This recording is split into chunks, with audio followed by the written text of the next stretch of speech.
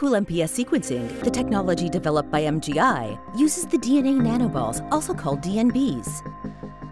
The DNBs that have MGI adapters and primers incorporated during the library preparation are loaded into the DNB nanoarray for sequencing. The unlabeled natural bases, also called cold nucleotides with extension blocks, are introduced into the flow cell. Each sequencing cycle, the polymerase enzyme adds one specific base that is complementary to the sequence. 4 different antibodies labeled with specific dyes are introduced onto the DNB array.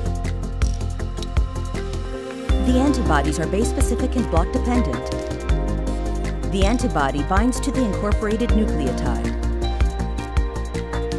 After washing to remove the excess antibodies, the laser proceeds to scan the DNB array. After the array is imaged, the complex consisting of bound antibody and the block is cleanly removed, leaving behind natural nucleotide without a scar.